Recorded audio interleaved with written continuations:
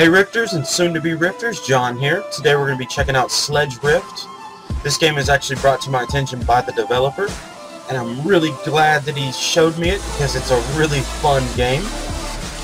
Before we get started here, you're actually on a sled going down an obstacle course. You can actually buy four different themes for level 1. Which I've already bought all of them but Clear Night. I saved that one for the video here just to show you guys that. You can also buy different sleds. Currently there is just 2 of them, and I have already bought both of them. The second one here does have a little small glitch which will get stuck underneath the level. The developer said that he will fix this in a future update, so we're just going to go ahead and use the default one. Now he does plan on making more levels. As you can see, there's spots here for different levels. Now the first level, we're going to start with just the basic sunny day. This also has your high scores on the screen here. And the object of it is to actually collect the coins. But anyway, let's go ahead and get started, and I'll talk about it a little bit more as we play. Now this is a controller-free game. You actually move your head to rotate the sled.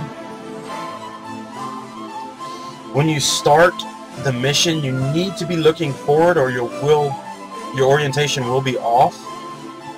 If that happens, all you have to do is press R and it will reset your orientation and the level.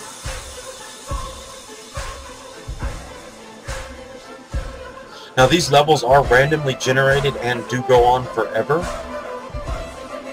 Blue coins give you 2 points each, and yellow coins give you 1.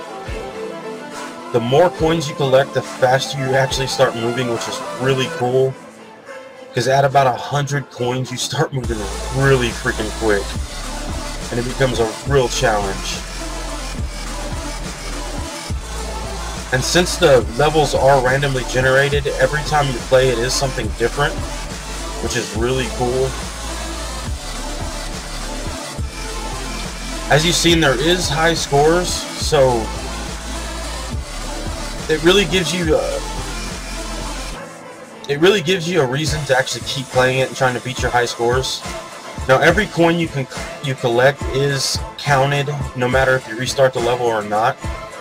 And the point of collecting coins, besides getting high scores, is so that you can buy the different themed levels and also new sleds. And I'm sure when he adds new levels, you'll probably have to buy the new levels too with coins, which is really cool. It really makes you want to try to get as many coins as possible.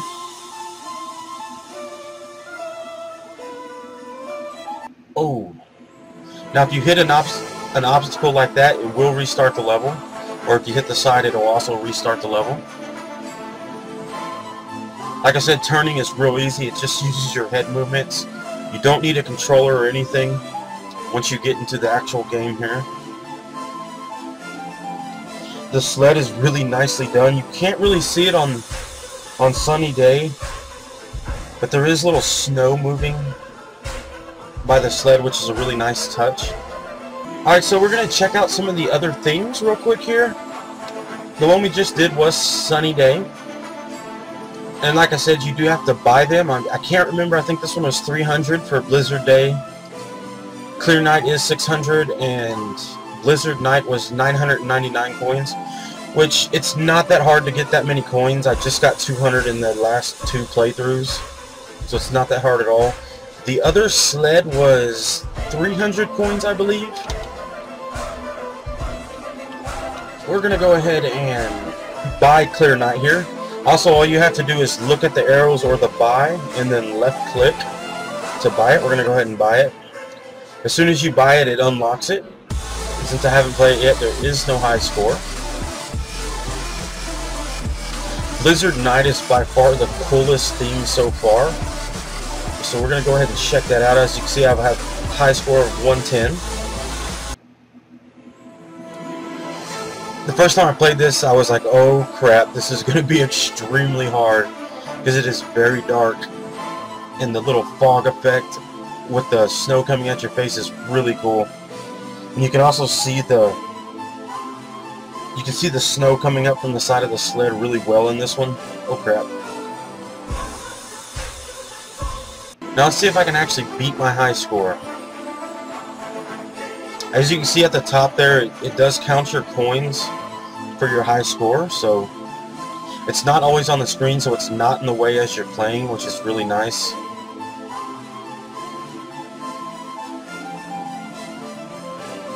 Like I said, the rocks, the trees, and also the coins are randomly generated every time you play, so it's always something different.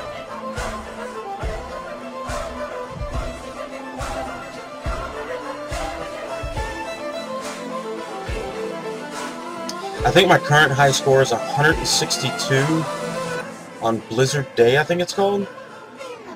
After about 150, it gets extremely fast. I don't think you have to worry about VR sickness in this game because you're sitting still on a sled. So being able to go really quick is really fun. Even now at just 60-something coins, it's pretty fast already. Oh, crap. Damn it. Alright, one more time.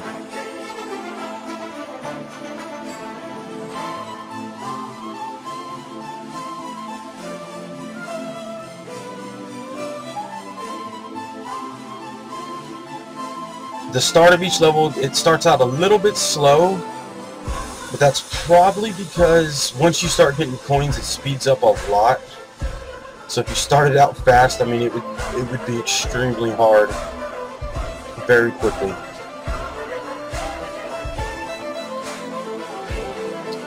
Now, obviously you can't get all the coins because they are next to each other, but you really want to try to get the blue ones because they are 2 points each. Talking and playing makes this a little bit harder. It's a little bit harder to concentrate on objects coming at you.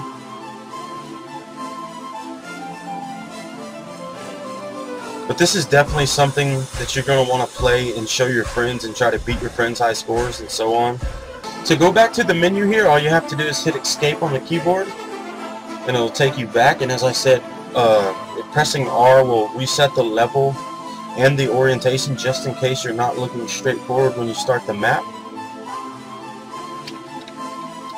As you see now, I have 430 coins, but I have actually bought, I've actually bought all the levels here. Let me go ahead and check out Clear Night real quick since I have not played this one yet. This one's actually pretty cool too. It's like Blizzard Night minus the blizzard, of course. So it makes it a little bit easier to play. I can see a little bit further ahead of me. One thing, when you get up to about 150 coins, the objects start loading right in front of you because you're moving so quickly, which also adds a little bit of a challenge. But if a game didn't have a challenge, the game would not be fun, so it's very cool. Before I did this video, I sat here and played it for a good at least 30 minutes, just trying to beat my high scores and collect coins and try to unlock some of this stuff here. Alright, so apparently I can't play very well when recording myself or talking. I guess the Hawthorne effect is taking place here, or more commonly known as the observer effect. But anyway, guys, you get the point. This is really fun.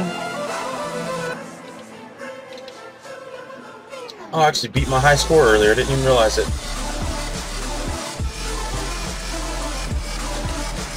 So if you guys do download this, which I do recommend it, go ahead and post your high scores below. I would be really interested what other people can actually get up to. Mine currently is 167 on Blizzard Day.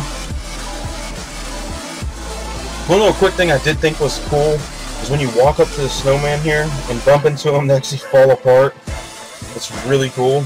And also when you run into the snowman, you can actually kind of push the ball in front of you and try to keep it in front of you, which I thought was really cool. Alright guys, so that was SledgeRift. I definitely recommend this to anybody that does have a Rift or anybody that plans on getting a Rift. Put it on a list of games to check out when you do get it. The developer does plan on adding more levels in the future. Probably won't be too long from now. He seems like a very active developer and has a lot of neat ideas for future updates. He actually plans on doing new artwork for the game, which it's not bad right now, but having new artwork would be really cool. And also new sleds. I think he plans on doing funny type sleds and just regular sleds. The sleds don't actually do anything different currently. They're just more for a cosmetic thing, which is still really cool to be able to actually buy different sleds, and it just gives the game that little extra something to make you want to play it more. This game was actually created in I think like 17 hours, he said, for a game jam for Kingston University, and he went ahead and took it further than that, and he's working on it now to get it to a full game, which is really cool. It's really cool to see developers making content for the Rift. As you can see from the background here, this is Blizzard Night. It's by far my favorite level because it's so hard to see everything, and the particle effects, the snow flying at your face is really cool in the Rift. It really gives you that sense of 3D. And once getting at really fast speeds, over 100 coins, it becomes a really big challenge. It really makes you want to beat your high scores. It's always great when games have a good replay value, and this one does because it has randomly generated levels, and the levels are actually infinite, so no matter how good you are, you can always be better. This game is actually really fun, and it's something that you could show your friends if you do have a Rift, just to get them used to playing the Rift a little bit, since you don't need a keyboard and mouse except for in the menu. All you need is your head to move around, and that helps a lot for new people to computer games or just games in general, or friends and family, you know, that don't normally play games, so you can get them into the Rift and checking it out. As always, guys, I will post links for this below. I'll also be posting his Twitter account below so that you can keep up to date with updates. If you have any comments, questions, or requests, please post them below. Also, post your high scores below. I'd be really interested in seeing how high of a score you guys can get, and also give me something to try to beat. If you like this video and would like to see more, please like and subscribe. And thanks for watching, guys. Merry Christmas.